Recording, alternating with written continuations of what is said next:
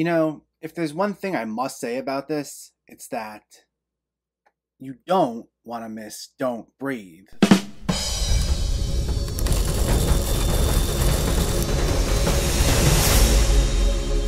What's going on, everyone? Welcome back to my channel. Ahead of my review of Don't Breathe 2, I first wanted to discuss 2016's Don't Breathe. Before I begin, let me know in the comments what your thoughts on this movie were, if you already saw it or if you were planning on seeing it, and make sure to hit that thumbs up button if you like these reviews, as it helps me out immensely by getting my channel out there. And if you're new here, I hope you consider hitting that subscribe button so you can stay up to date with reviews of new releases, older films, hidden gems, and so much more on a near daily basis. But let's jump right into it and let's talk about Don't Breathe.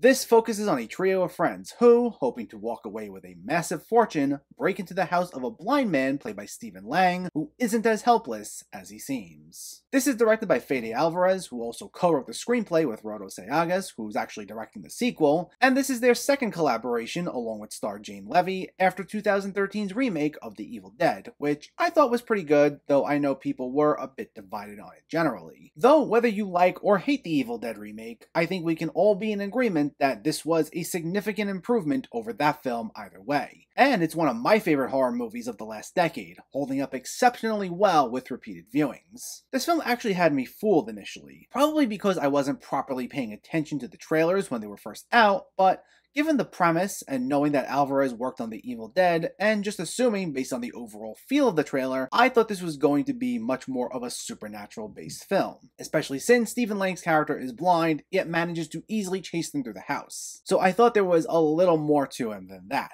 However, it just turns out he's Daredevil apparently, and his heightened senses allow him to stealthily move through the house to find the rest of our characters. And I gotta say, I was really impressed that we managed to not just get a horror story totally void of these supernatural elements, but that it also worked as well as it did here. Now, not that I dislike supernatural-based horror movies, because some of my favorite horror films are based in the supernatural, but a lot of good horror does stem from our innermost fears and a heightened manifestation of real-world anxieties. And I think the things in horror that can be done when keeping the story grounded in reality can maybe go a bit underappreciated at times. I mean, if you ever need a good example of realistic horror, just go check out Misery. This film, though, is an hour and a half of this one giant cat and mouse chase between Lang's character, Nordstrom, and our protagonists. And we've gotten our fair share of these horror films where the bulk of the action just takes place in one location, and it's one of those things that lends itself to easily falling into this trap of becoming very repetitive and one note. But what's incredible is that you never once feel that here. This isn't exactly a huge house, yet through Alvarez's direction, it feels 100 times bigger than it actually is, especially due to his excellent use of tight camera angles and his manipulation of the lighting. So a great job was done in avoiding repetition, instead turning this house into a giant maze, and as a result, there was never really a dull moment. This is a film that's constantly on the move, and it always found creative ways to make use of its spaces, whether it be in just one room of the house, or in one moment, even a car. I found myself thoroughly engaged the entire time, and I felt the stakes of each scene, all of which felt relevant to the story. And I think what helps too is that these aren't just a series of emotionally hollow chase scenes. One thing that's worth noting, besides how Alvarez nails the atmosphere, is the great attention to detail in regards to the characters. Now, are these characters with the most original motivations? No. I mean, our protagonists are a group of petty thieves who are robbing this house as one last job before they move, and I mean, how many times did we hear that one before? Yet Alvarez and Sayaga's screenplay does a great job of trying to give each of these characters a distinct personality and show that even if someone's meant to be likable,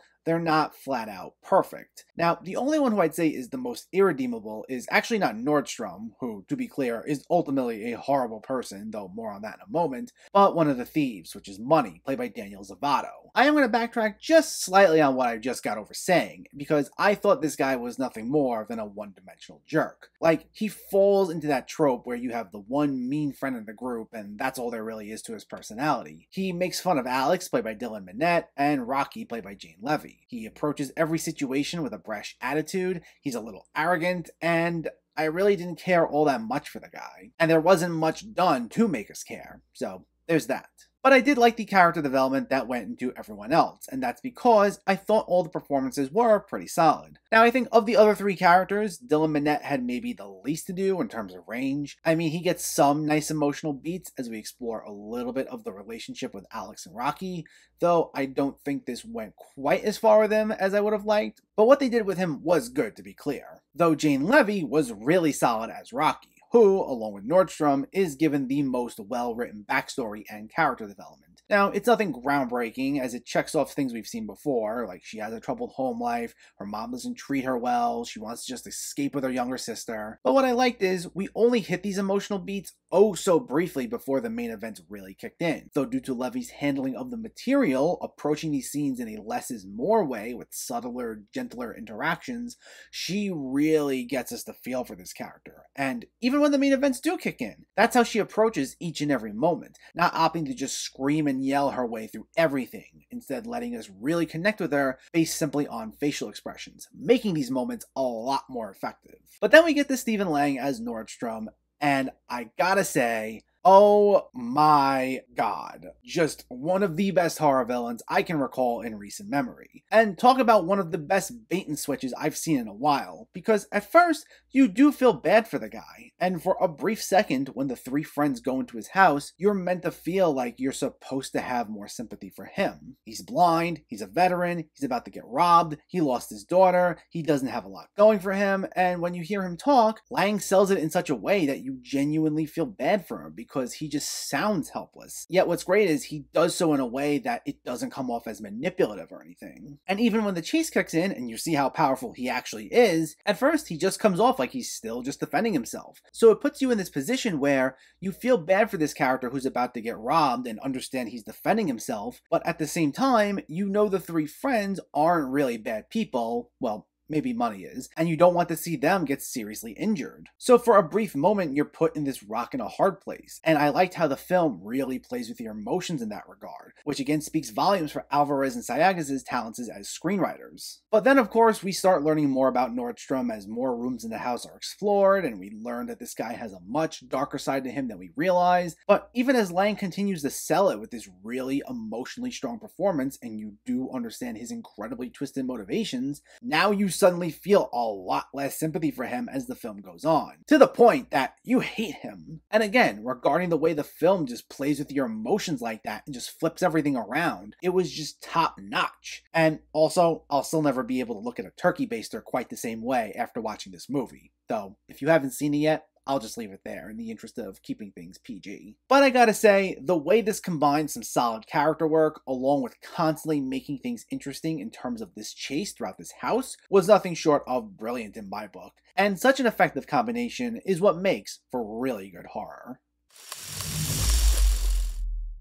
Don't Breathe is an excellent film, and one of my favorite horror movies of the 2010s. While it contains a seemingly simplistic setup, with characters who at times do feel like they may hit some familiar beats, the final product completely turns all that on its head to give us a truly thrilling time. The performances are all top-notch, the twists are messed up yet incredibly effective, and the way in which this one location is manipulated to feel a lot larger than it is, with so many inventive and creative setups, is nothing short of both nerve-wracking and brilliant. This is a fast-paced, exciting nail-biter of a film, and it's one that you definitely don't want to miss.